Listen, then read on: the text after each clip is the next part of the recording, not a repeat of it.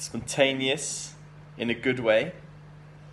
He's very confident and extremely determined. And as for Jack, he's huge. Incredibly flirtatious and Mr. Encyclopedia. My 3 words for Jack are intelligent, imaginative, and resourceful. Jack is a rocket that's pointing in the direction of Antigua. And Jack is a rocket. He pointed towards the moon, and he'll probably take Isaac to the moon. I think my emoji for Jack would be a book, because he has an encyclopedic knowledge of a lot of history, and he's definitely going to be very useful on the boat for interesting facts. I would say Jack is so strong-willed in terms of getting better and improving himself for the row. That actually rubs off on the team. So he's always posting his times and what he's doing and how he's improving in physically for the row, and it's very, very captivating. It brings the team to do the same. It motivates the team.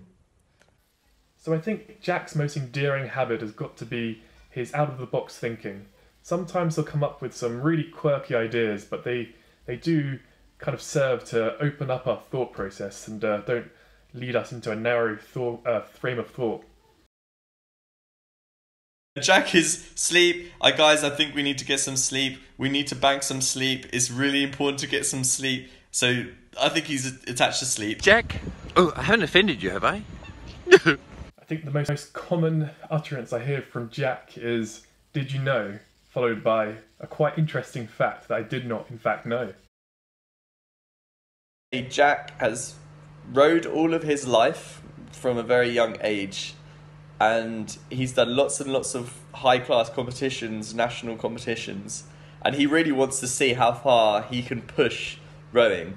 And I really strongly believe this is going to be the greatest achievement that he will look upon in later life. And he sees that, and he sees it as something he can always look back on and remember, I did that. I pushed myself and I got there. He's so determined, it's just strong will.